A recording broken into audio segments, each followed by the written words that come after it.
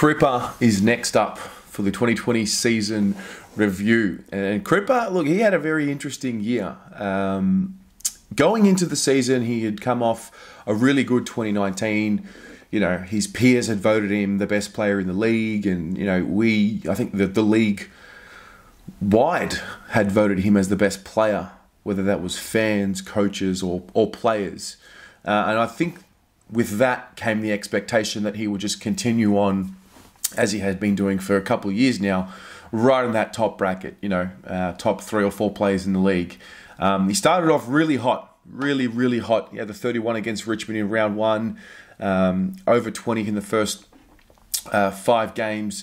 We get to the Doggies game, and that's where he had his first, I don't know, I guess you can call it a poor game by his standard. He had the 13 touches, and I'm talking about that game because there is a notion that, and we think it's true, I think we know it's true now, that he was playing injured throughout the year. Now, what was it? Pretty sure it's a shoulder. You know, filming this the day after the Brownlow medal, you know, he's at the Brownlow with a sling. He's been in a sling for a couple of weeks now, I think. So he's had surgery.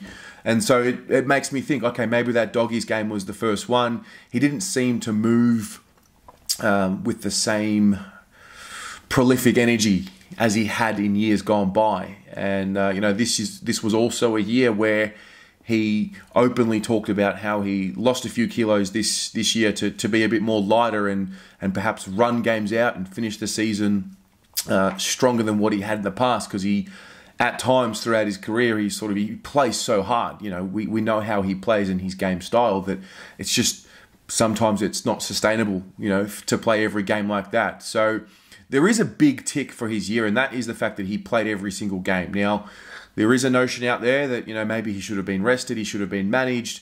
You know, you can call it mismanagement all you like, but I think if you're a player, I mean, this is just my gut feel, you want to try and play every single game. And I think that is in the back of your mind. You want to get every single game out. And I think if you do that, you should be credited somewhat for that. And I think it was a really good effort for him to battle through, because, you know, listen, not everything goes your way. You know, sometimes you're going to have to grit, you know, bite your teeth and just push through. And that seems like what happened with him. Now, there's 2 things for me this year which stand out as a mitigating factor for his season. One, obviously, the injury. There were reports throughout the year it was a back, his shoulder, don't know what it was, but there was clearly something hampering him. It's a shoulder injury, we now know. The second thing was his lovely partner, who came out this year and spoke about her battles with mental illness. And, you know, when you couple that in with the long distance, you know, the hub life, there's a few things going on here mentally, and who knows, maybe it was and he's the captain of the football club as well, best player in the league, he gets all this attention, the pressure, the scrutiny. So when you couple all of these things together, it's really the perfect storm for just an emotionally draining season for him. And I can't help but sympathise with him for that. Now, you know, it can be hard at times for us as fans to remember that we're talking about human beings here.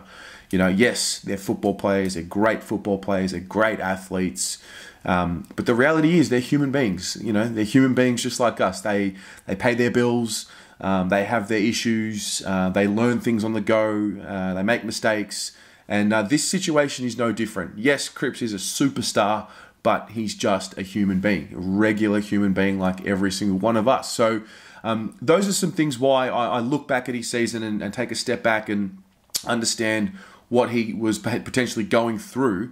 But the reality is he's played every game. He's fronted up.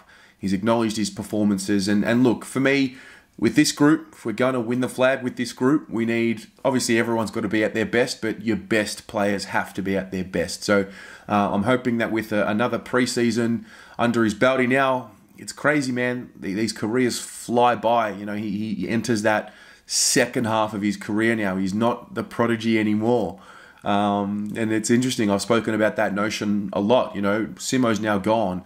It wasn't so long ago that he was the young skinny kid in the team. Murphy as well, the young prodigy. And, you know, you expect because they're so good, they're going to stay good forever. But things happen. You know, we know he's had a shoulder operation. Is that going to affect him moving forward with his tackling, with his marking? So you just got to not take it for granted. And I hope that he gets healthy, physically, mentally. Hopefully he comes back home.